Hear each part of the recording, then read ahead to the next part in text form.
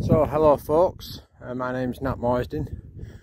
I'm doing these videos to try and capture our regenerative journey.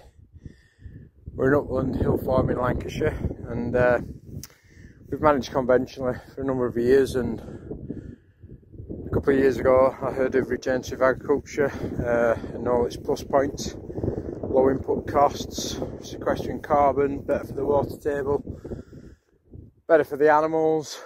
So I really read up, followed various people on YouTube, on various forums, tried to get myself reasonably well read in the area, and that's what I'm looking to do. So conventional management, topping like this rush here, topping, spraying with rush and thistles, and to be honest, you do the same each year, keep coming back to it.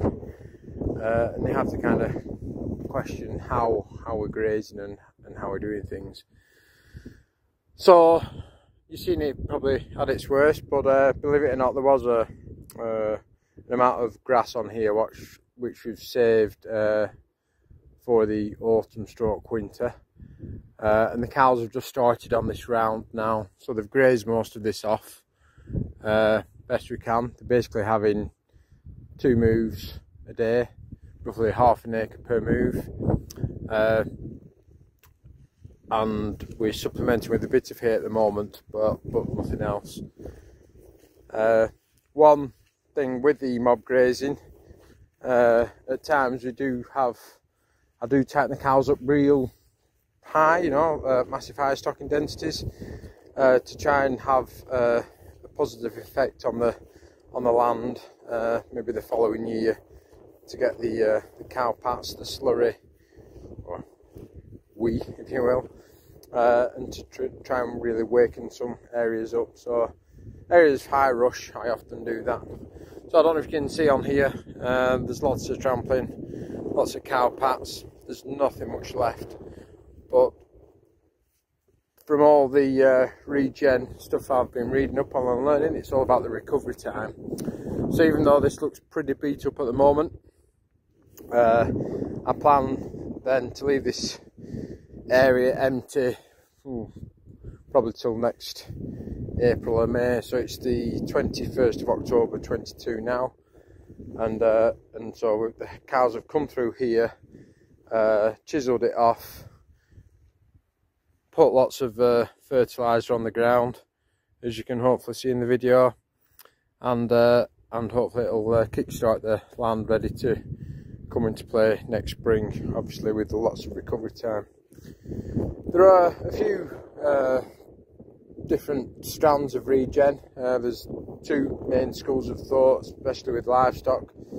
There's the eat a third, trample a third, and leave a third. And then there's another sort of theory, or another group, whereby they condone or encourage total grazing, total non-selective grazing, where they take everything, and what little bit they don't take, they trample to the ground. I get both sides of the argument. I think they're both valid. I think they both done well can sort of achieve outcomes and sequester carbon and improve biodiversity and soil life. So I'm trying both. I'm trying lots of things, to be honest.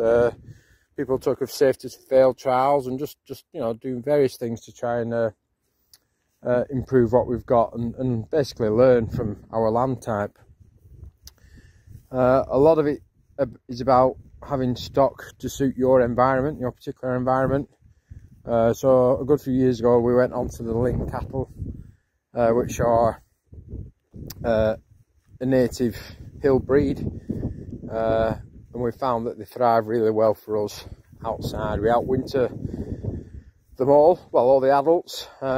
Traditionally we do bring the calves in October time, wean them, keep them in, but we're getting more and more adventurous, trying to keep the cows out for longer, save costs, hopefully with medical ailments as well. Hopefully we will have less cases of pneumonia and the like if we keep them outside. Plenty of fresh air obviously out here.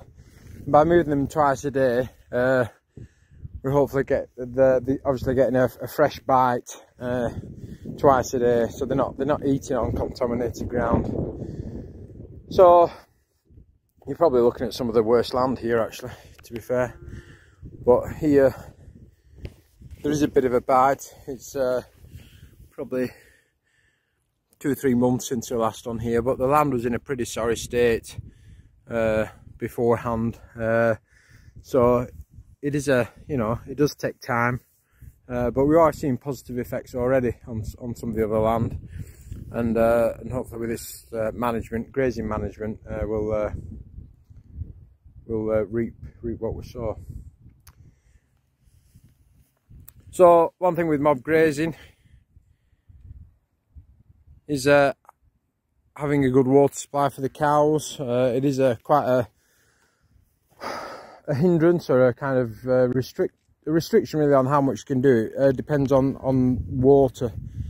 So I set up a water supply from a stream and solar powered pumps and the like into IBCs, and set up a watering system which we used not this summer, the summer before. And it was a little bit troublesome, to be fair, always making sure the batteries were working, or the solar panels, or the pump used to suck up sand out of the stream, and that caused issues. So it was always a bit of a headache, to be honest, especially in the hot weather.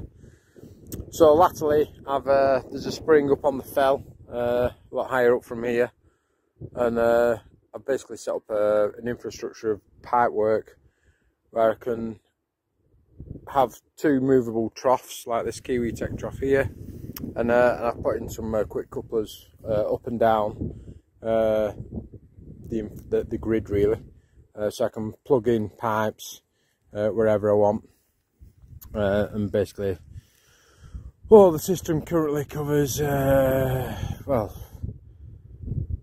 300 or 400 acres, and I will extend it further if needs be. So this summer a lot of the springs did dry up. So the cows have already they've been on this little section here today. They've had the second move. I've just actually foddered them with some hay now. I'm just going to one thing with the troughs, do make a little bit of a mess, cow parts trod in. So really, if I came back here, when I come back here in spring, just in this little area, there will probably be quite a positive effect, believe it or not. So what I always do, I move the troughs each day, or even twice a day sometimes. And because it's free water on a spring, it's all coupled up, so I can simply, if I'm moving it any distance, I just do it with the quad. But now I'm just moving it on, and particularly if there are any rushy areas, I can just drag it onto that, and as long as it's reasonably level,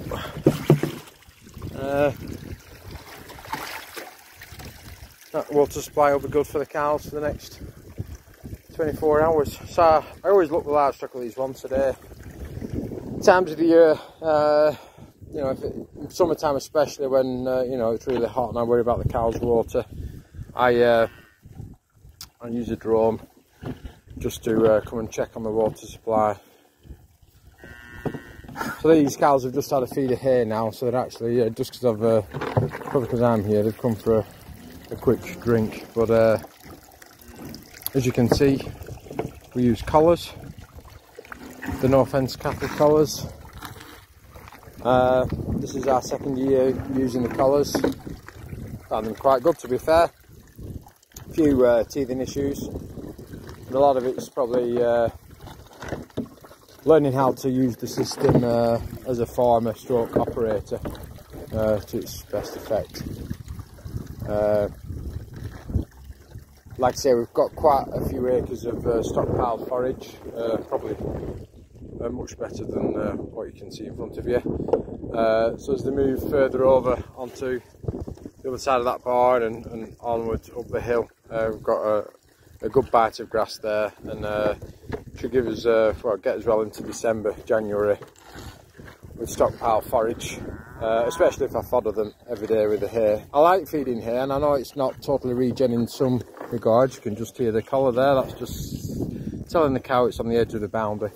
So it turns around, as you can see, and goes back into the into today's paddock. Anyway, I'm starting this channel. I just want to record the journey. No doubt have some help from my sons. There are mixed, there are some, well, mainly purelings here, but there are a few crossed with the Charolais, which will likely go all Ling just for ease of management purposes. There's another collar there, so this Sturks, they think, oh, I'll have a fresh piece of grass, and its collar's just alerting it that no, let's concentrate on what you've got for now. So the Sturk goes back into its area, and I'll move them later. But they don't actually get a shock as such. Well, it didn't then. If it went too far, it would, and obviously they learn to the collars. Right, I'll